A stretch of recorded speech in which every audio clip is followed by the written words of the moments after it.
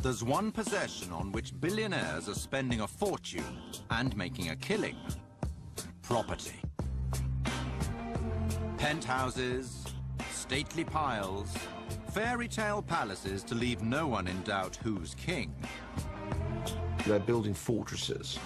I like to refer to them as embassies. Fortunes are lavished on their transformation.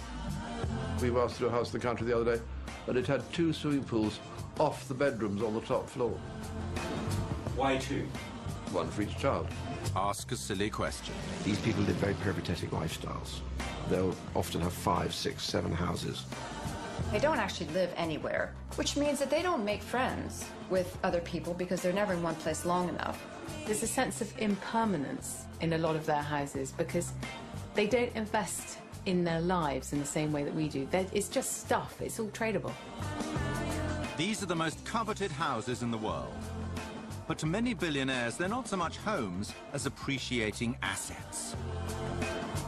I can think of one client who has multiple properties, one in the country, and every morning the housekeeper makes sure that the flowers are fresh and the water in the vases is clean, and the driver and the handyman make sure that everything's working, and the employer has never slept there.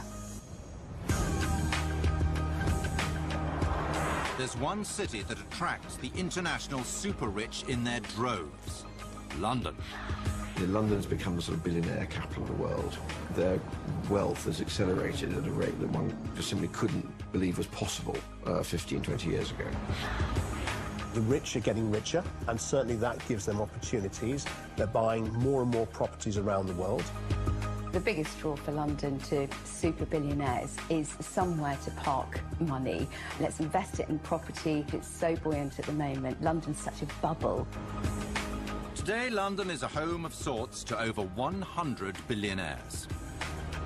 When everyone is moaning about overseas people buying in London, this is not bad. This is a sign of success. Just look at the skyline now. With all of these buildings, they weren't here 15 years ago. Waves of excited foreign buyers sashaying into the UK property market have created a whole new class of real estate. It's known as super prime. They're queuing to snap up top-end British real estate gems, like this £25 million mega mansion in North London. The gardens are exquisite. It's got a magnificent little lodge as you come in. It's got a guest house. It's got garaging. And, of course, it's got a 9-hole golf course, which I don't think many houses have in prime central London. At 20,000 square feet, there's enough room to swing a tiger in here. And toy-wise, well, even the most restless billionaire would be struggling to complain, but then there's no accounting for taste.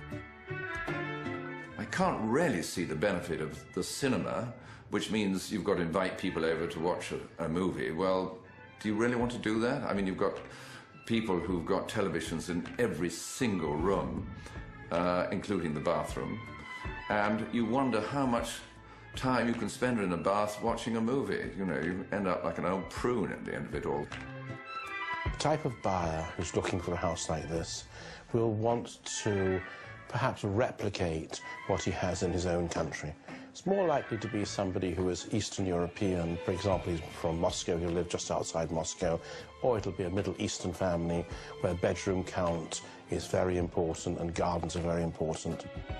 They very much want new and they want shiny because they're purchasing very much in order to impress their friends. And to some buyers, nothing screams unimpressive like a lot of stairs to climb. Clients for the Middle East, stairs are a no-no. And I mean just steps up to the front door. They don't do them. Even a sort of first-floor apartment would need to have a lift. So that's their priority. And I know it sounds corny, but proximity to Harrods is absolutely what it's all about. London property is an asset class in itself. People are actually buying property just in the same way they buy wine. This money is making money faster than a worker bee can make money. So capital makes more money for itself than somebody working to earn a living. For the showier high-end house hunter, property is all about one-upmanship. Who's the boss? Who has just bought Whittenhurst in Highgate, North London? Once refurbished, it's set to be worth around £200 million. It's the second largest mega mansion in London, after Buckingham Palace. Well, there's always one, isn't there? But size isn't everything for another group of billionaire property buyers. What stokes their ardour is location. It's like a four-horse race. If you put a leader table, Belgravia would be at the top, then followed by Knightsbridge, Mayfair and Chelsea.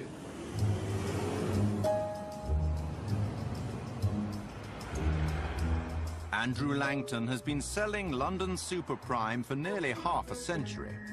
If you are approached by a buyer who says, I want to find a house with scale, volume, important location, you've got to say, well, Belgrave Square is right at the top of the list. I mean, like Seaford House over here, I mean, that is as fine a house as you'll ever see anywhere in this town. Over the last 10 years, you've seen a dramatic rise. I mean, I remember selling a house on the south side for no more than about 16, 17 million. And that house today has obviously appreciated by at least 50 to 60 million. This gradually will be known as Billionaires Square. Ordinary mortals buy to live in. Billionaires buy to leave alone. I don't think I have ever bought a property for an uber-wealthy person. 4 weeks of the year. One of my clients has this as an amazing estate with huge acreage, stables, full staff all the time. They were in the country 12 days last year. I have a concern that London is going to be an enlarging ghetto of vacant properties. Like these vacant North London houses on what's known as Billionaires Row. I've seen examples of that, particularly in Hampstead, where one owner had about 7 houses, and there were more butterflies flying around that house than there were people, because of the amount of buddleia growing out of the roof. A very rich person once told me, when he was explaining his elaborate plans to move around the world, he said, in this milieu, we travel. I don't think that there is that kind of heart of the home that we have. In my house, everybody gravitates towards the kitchen. To me, that's home. But I don't think that the ultra-rich necessarily have that. Coming up, when property gets extremely expensive, even for the very wealthy.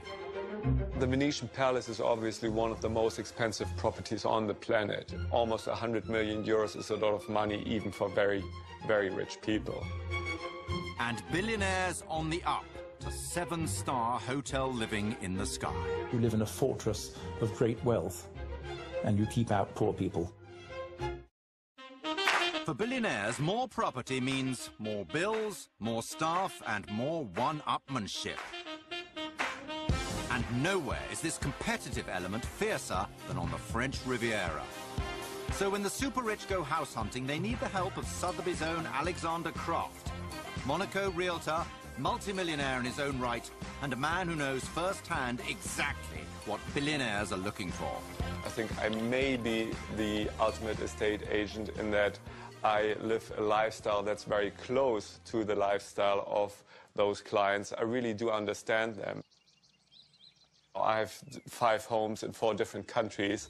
I'm certainly not super rich, but still I have this little collection of homes.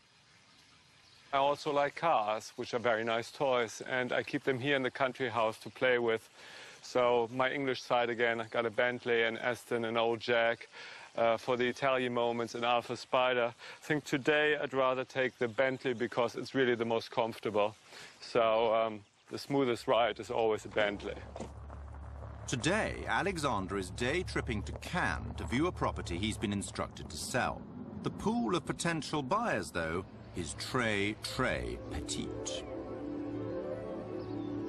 The Venetian Palace is one of the most expensive properties on the planet. It's priced at 95 million euros, and you know, almost 100 million euros is a lot of money even for very, very rich people.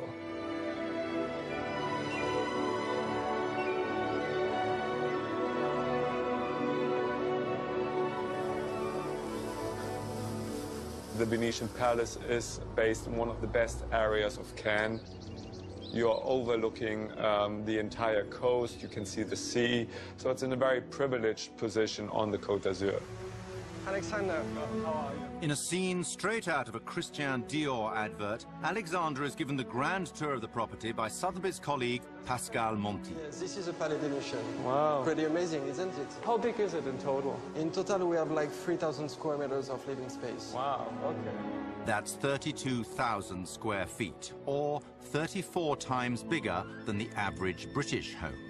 So this is pretty nice plot. So this is the main reception area? Yes, this would be the main reception. On one side, we could have like the living room. On the other side, like a dining room, depending on the need of the client.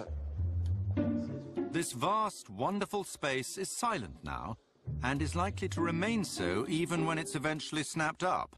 What this new class are is they are sort of super beings. They don't actually live anywhere. I call them, you know, cosmocrats or globos, kind of these global citizens with multiple houses, often multiple nationalities. So they don't actually live anywhere, which means that they don't make friends with other people because they're never in one place long enough. The socialising that does go on at home is between work clients, so it's clients coming in for dinner, and that's quite a formal occasion. It's very much an entertaining sort of feel to the evening, rather than friends getting together for a curry. Thank you. Wow, what a view. This is pretty amazing. Koi? This is Koi, yeah. Yeah. Sure. So I have a question for you. Tell me. How do you get over to the island? We get a remote for that. Oh, I love it. You just push it, and here we Electric are. drawbridge, this is the 21st century. You know, a lot of people who are going to love that, I think. I already got some people in mind for that. Oh, that's perfect. That's amazing. A drawbridge. Even out here in the epicenter of one-upmanship, it's an impressive flourish. I think for the super rich properties, real estate is very important, because real estate is also an outward expression of your success, of your standing in the world.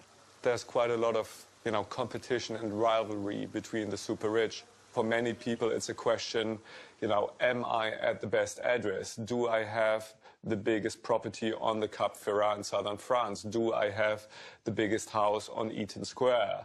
Do I have the biggest penthouse on Fifth Avenue? As if it would be perfect property for a Russian buyer, for example. Yeah, I do think so too. They love always newer properties with all the gadgets, with all the extras, and a lot of space as well. Yes, exactly. Maybe also by like a Middle East investor from as the well. Middle East, yeah, absolutely. Qatari, perhaps. Well, this property obviously is designed to impress. This is designed to awe. And I think when one arrives here, just, you know, the scale, the proportions, the layout, people who will love it, there will also be people who hate it. The cleaner for starters, and probably the bloke that mows the lawns. Once again, huge property, huge commitment. I do think there's stresses to having several houses. Even if you have 17 PAs and house managers, that ultimately you're going to have to take the call that the hurricane has just swept your island down. The super rich have problems that no one can understand, except they're equally rich social competitors. So it means either you can't talk about the things that you do in your life because a person is going to resent you, or say, or worse, they might make fun of you. And the super rich live in fear of being made fun of. So what do? You surround yourself, you go to St. Moritz, where everybody is just like you. And then you talk about the problems. The main conversations amongst the rich is the problem of having to pay tax. Paying high rates of tax is, of course, a high-class problem. But it's one that can be easily swept under the Persian by landing yourself here in Monte Carlo, capital of the Principality of Monaco and the king of tax havens. As a result, it's top of the league for its property prices.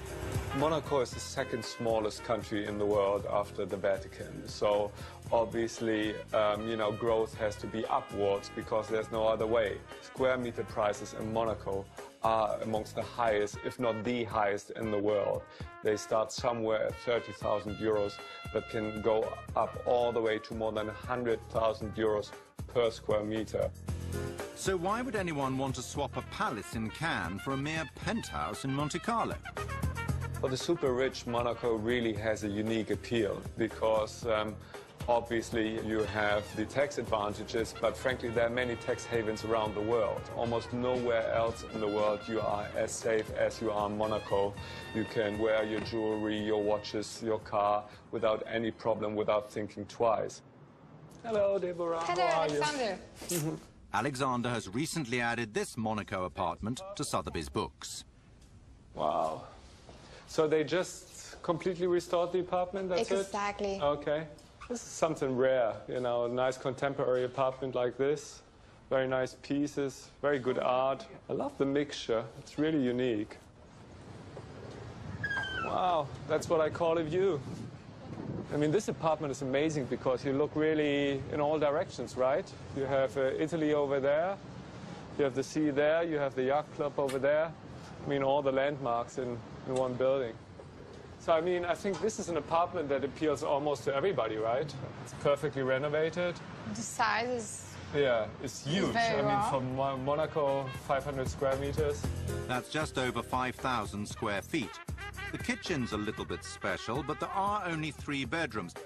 Still, the master bedroom has his and hers dressing rooms and a bathroom that provides the unique platform to show the whole town that size isn't everything. You see this view? Well, if you take a bath here, it's like swimming in the sky, isn't it? I mean, blue everywhere. Doesn't get much better than that. What do you have here? You have... Concierge, Concierge. You have a pool. Pool. You have a small restaurant next to the pool. All right, okay. And we have shops next to the... Okay, next to the, parking spaces. Parking space and cellars, of course. Yeah, okay. No, I mean, definitely, I think 40 million easily. Come again? 40 million easily. 40 million euros for a 3-bedroom flat is the astonishing price of tax avoidance for the Monaco-bound billionaire. But in this 6 zeros world, massive financial hits are simply another cross to bear. The global ghetto of great luxury which the very rich live in, it's a form of security. It's like a fortress. You live in a fortress of great wealth, and you keep out poor people. They are increasingly living in a bubble. They're very lonely. I mean, that's, I think, one of the key things that we've noticed. I mean, they're in their gilded cages, and they have everything they can possibly want, but they don't exactly have a life. Coming up, billionaires dig deep, for when you run out of space in London, the only way to go is down. You find the leisure centre, the swimming pool, the gymnasium, the cinema. Sauna, steam room, plunge pool, and an art store. I mean, obviously, everybody has to have an art store. About half the road disappeared into an enormous hole. It looked like a bomb crater. We were frightened that the house was really unsafe and that we were going to wake up in a pile of rubble in the morning. Super prime property in central London is mostly old, beautiful, and protected. Even the high rollers can't build high-rise, and this vexes them. So they're digging down to create hidden treasures. You know, I was driving down one of the prime West London streets the other day, and the whole square was just a sea of skips and hoardings at ground level, because every other property was digging down. It's the latest form of competition between the super rich. You can hear the drilling all the time because everybody's creating their iceberg houses so they can make a 10 million or a 15 million pound mansion into a 20 million or a 25 million pound mansion. Bigger is better, and biggest is best of all. Well, I think basements are a bit like comparing penis sizes, you know, in boarding school, that it's basically about the size of your house. They're building fortresses I like to refer to them as embassies. There is definitely a trend whereby people aspire to basically create a personal embassy. The underground emporiums of the super-rich often have facilities that rival the top London health clubs. Standard must-haves for a basement would be the swimming pool, spa, sauna, a cinema, hairdressers, the must-haves. Some of the swimming pools we've done 8 metres, 24 feet length by, 12, 15 feet wide. So they're not small swimming pools. One that always springs to mind is the one that has a 10-metre high diving board into a swimming pool in the basement, and that's in a very central location in London.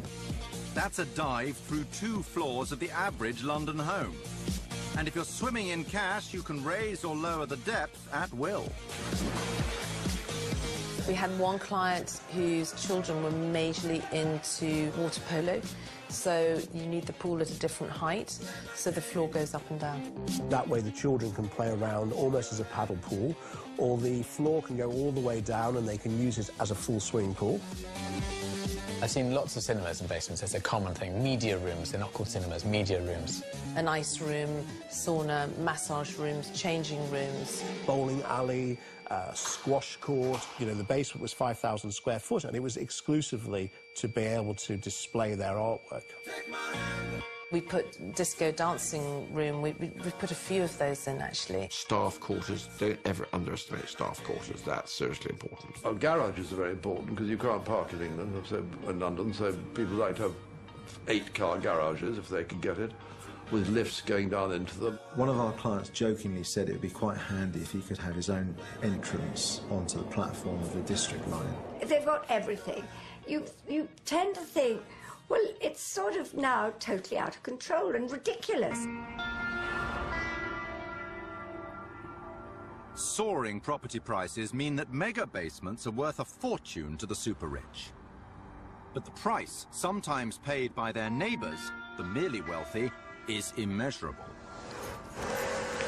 Claire Latimer has lived for 22 years in London's celebrity-rich Primrose Hill.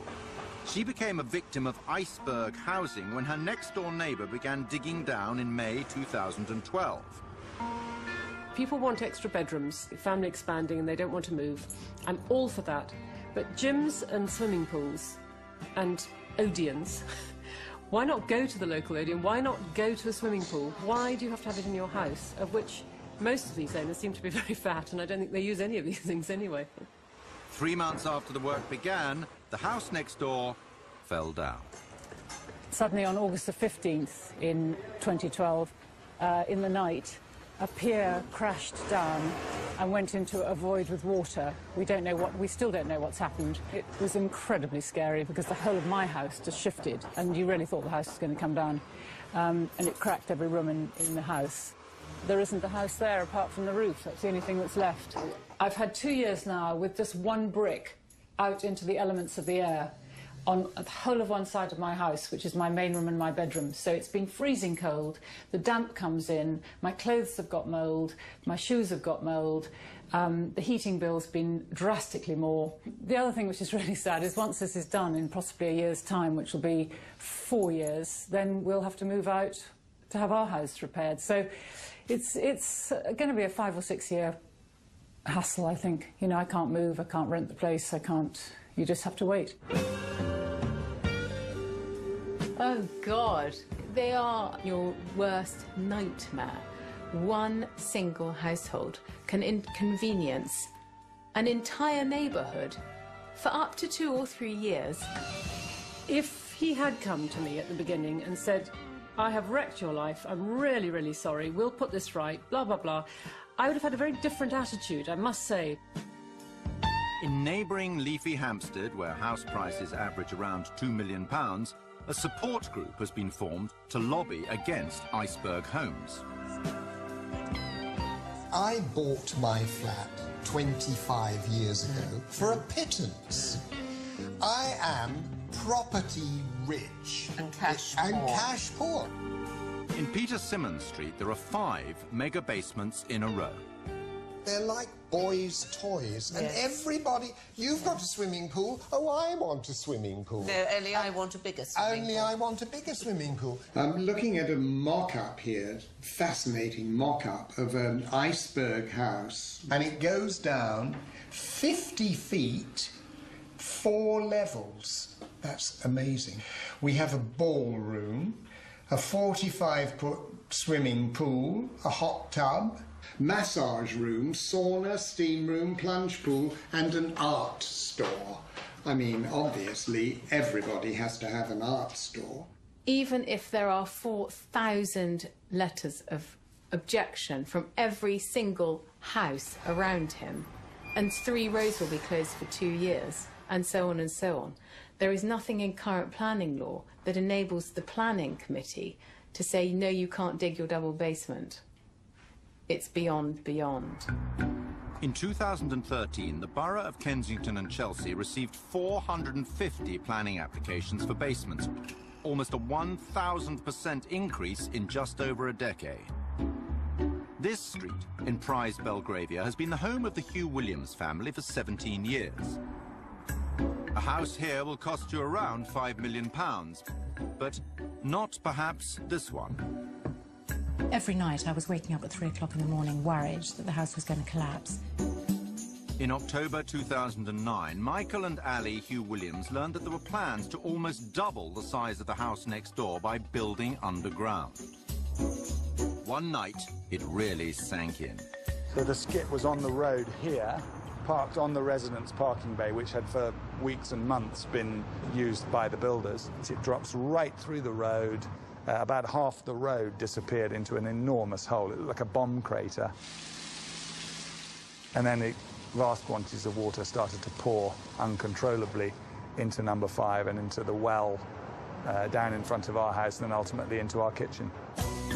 The skip was soon retrieved, but the water damage it caused to spread up through the house, dampening everyone's spirits en route. We were frightened that the house was really unsafe and that we were going to wake up in a pile of rubble in the morning. And if at all, I've had a couple of emergency engineers to visit in the night at the beginning when the ceiling started to bow and the floor dropped. But they've reassured me that it's okay. But at every step, we've been experimenting, so we didn't know if it was okay and whether or not we were going to be killed in the night. The estimated cost of repairs is £350,000. But there's another problem. Next door has been sold. The offshore company that used to own it has been liquidated. It seems absolutely ludicrous to me that the house itself or the original owner cannot be traced. He's just walked away. The people who are building double and triple basements do not live in London and do not plan to live in London long enough for you to throw things at them when you see them. I don't think any of them ever use them. I think they know that they're like trolls lurking in caves down there. So they only really do it because they can and because it means their house will be worth more money. Coming up, how billionaires are replicating the world's most luxurious hotel suites in their own properties. They're really like 5-star hotels, which are serviced all the time. They want it to be unlike what they see in anybody else's house. Oh my gosh, I'm spending £1,500 for one place setting. Excellence is what they want more of. They want them to be an Uber hotel. From the outside, prime London real estate looks much the same as ever.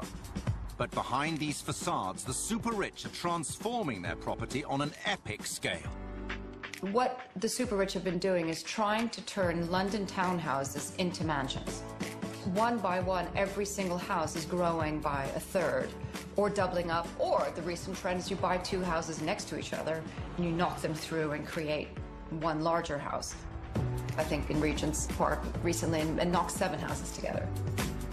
Constantly round here you'll see perfectly nice kitchens being torn out. It's no different to buying a house and seeing that the colour of the wall is wrong, so you elevate that somewhat to a billionaire, they can rip everything out and start again. When somebody is throwing something out that's worth a lot of money, it can be quite challenging, and the kind of moral side of that. The wife of a hedge funder will rip out what was last year a very fashionable Provençal, rugged kind of country kitchen, and installed enough stainless steel so that you could, like, disembowel a corpse in there. Billionaires are having to spend more money to buy their trophy homes, and the more they spend on the trophy home, the more they're prepared to invest in it to make it the most beautiful. You know, everyone's busy choosing things to buy. But also, it's a sort of raison d'etre thing. I have a client who had 5 staircases commissioned, 5 beautiful, beautiful staircases, and then it was thrown out because she'd been travelling, she'd seen a different one. She came back, we've got to change it, this is what I want now. So they're just ripped out and they're cast away. For top-end architects and designers, the Billionaires' desire to gut the old and install the completely new is opening up fantastic opportunities to be creative. We were worried that if it was any longer, it's just going to look like a swimming pool-sized bed in the room. That's the size of the bed on his yacht, so that's why he keeps asking. We can look at fantastic materials that we could never have worked with before. We can work with real craftsmen and skill and trades to create one-off beautiful collector's pieces that will become the antiques of the future. They're prepared to spend significant sums of money, eye-watering sums of money that we can't even imagine. I do have to sometimes sort of hold back or pinch myself and go, oh my gosh, I'm spending 1,500 for one place setting of a beautiful handcrafted cutlery set. They're putting in some of the finest marbles in the world. They're putting in the most up-to-date, state-of-the-art technology, etc. These things cost money. I mean, you know, the Medicis are back in town.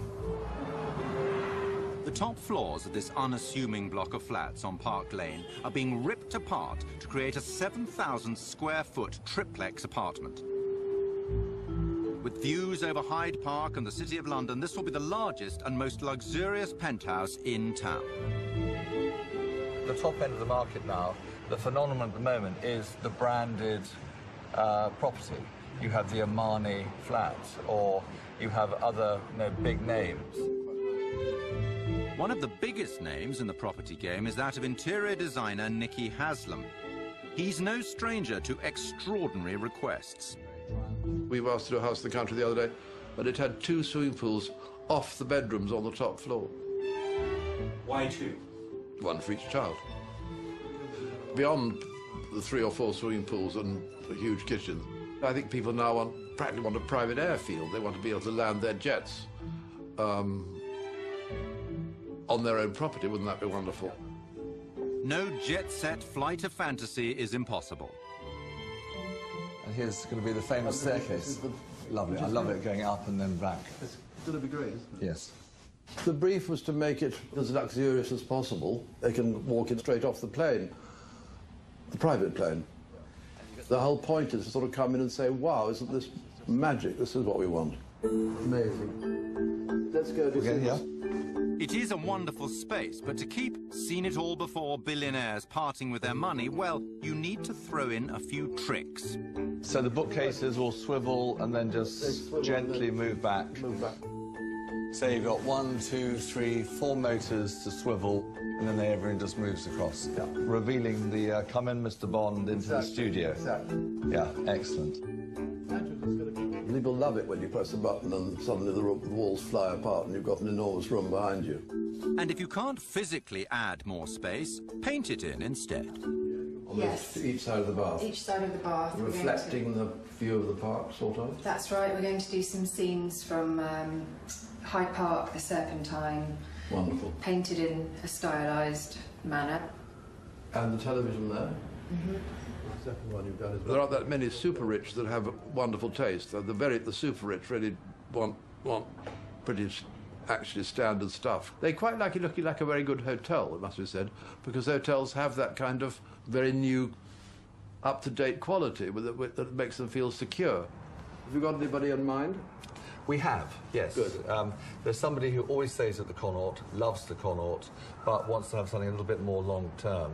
And instead of sort of whizzing in, whizzing out, staying in the apartment there, they're thinking of taking this more for a long-term basis. On the lower part of the triplex, they can use as their office and for meetings. Up here will be for more for the wives and the families. So I've probably given it away that it's Middle East. Yeah. And what we're all dying to know is how much is our Middle Eastern billionaire going to have to stump up to keep hers indoors happy? We'll be quoting over £30,000 a week. And plenty of room for staff. Yeah. Yeah. Always on the move, billionaires just can't get enough of their faux hotel rooms. It's got to be the Rolls-Royce of machines for living in. You see an absence of patina or sort of depth and personality in them. They're like five-star hotels, which are serviced all the time, but they have that hotel feeling when you're in them. And the reason for that is because they don't invest emotionally in their properties. Individual taste, in the sense that taste means an idiosyncratic way of articulating your beliefs and values through the things you wear or the things you acquire. This has no meaning in this world. I mean, the taste is homogenized. But sometimes, if it looks like a hotel and feels like a hotel, there really is a hotel attached. Number 1, Hyde Park, the most expensive block in the world, is serviced by the 5-star Mandarin Oriental. What the super rich want is a concierge service. They want to be waited on, and that's what you're going to get. So if you want a lobster at 4 o'clock in the morning, then you just call room service, basically. It's that crossover between having the convenience of your own apartment, but also the convenience of being in a hotel. Some billionaires are happy to borrow room service. Others want to install it permanently. But to house your own live-in concierge team, you need a mega mansion. A 9-story block is a start. The same space next door houses 41 apartments. Here, the 18,000 square feet is being made over into a home for just one family by celebrated designer Karen Howes. So, Leroy, I just wanted to, while we're on site, chat to you and Helena about the ceilings here, because I know how much work's gone in restoring them. I just think we can make some of the detail pop a bit more. So you say 18,000 square feet, but what that doesn't deal is with the sheer volume of the space that we're looking at here. And a lot of our clients are looking for really fabulous ceiling heights. You know, that is another sign of luxury and, I suppose, wealth. So, family room, which has just got fantastic ceiling height. This is going to be our glass panelling here, isn't it? We're doing another project for him overseas, and we're also talking to him about a yacht. So this will form part of a portfolio of 6 or 7 properties for him. And then I know we wanted to have a look at something in his dressing room through here. It looks fantastic. And that'll be uplit all the way along the sides. Chandelier in the middle. So we were thinking of adding these freestanding display units, watch winders, glass tops. He'll definitely want that. A lot of our clients have a collection of watches. They don't just have one. They work on a system where they need to be rotated. So what we will do is incorporate a tumbler that actually gently moves the watch and make sure that when they want to put the watch on, it's ready to wear. So I think this is very much an upstairs-downstairs house, so we're going to have, obviously, staff in the basement, but also in accommodation on the top floors. We're talking about a household staff of about 10 when they're in residence. So this is family room, cinema room, and then kitchen and staff, isn't it, through here? It is a family home, so we are incorporating things for the children as well as the adults when we're doing the design here. We're talking to him about putting fish tank in the basement. His son has is looking at miniature sharks. We're just talking to experts about that. And then through to the cinema room here, which is where we're going to put the popcorn machine, isn't it? I suppose the biggest challenge for us is how we incorporate all of the technology without anybody seeing it. So televisions are hidden behind walls, behind paintings, sliding doors, moving mirrors, but still keeping that classical elegance. That's the real challenge. It's not just hiding the technology that's a challenge. It's making sure they can operate it. Some clients, when we first meet them, tell us about the disaster that they've had in their previous project, where after they'd installed all this amazing technology, the thing didn't work the way they expected it to, and they became very anti-technology, and they want to get back to simple buttons where you press a button and a light comes on. We've got clients who will have their own audio-visual team who will be installing all of their televisions and their sound systems in all of their homes. So they will travel around the world doing that to make sure that it's the same system. So when they land overnight in their private jet at one particular property and they go into the bedroom, they don't have to worry how they operate the various switches to switch on the different lights around the house. Just get a dimmer switch. It's crazy.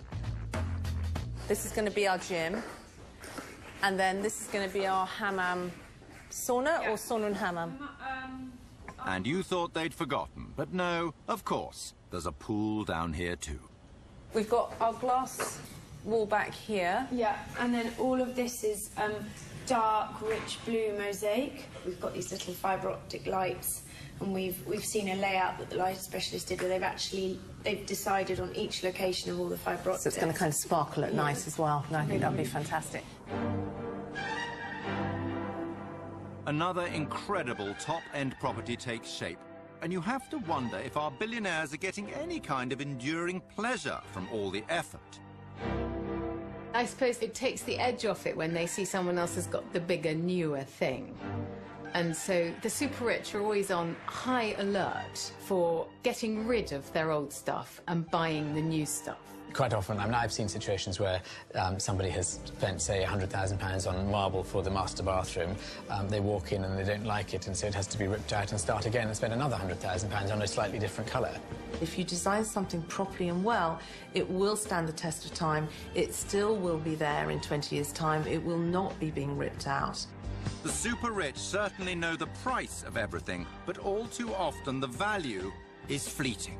So when you go to stay with these people, you know, there's a sense of impermanence in a lot of their houses. I think a lot of the time there isn't really a home. I've never been asked to buy a home because there is no such animal. There is no one such thing in their lives. They merely have property.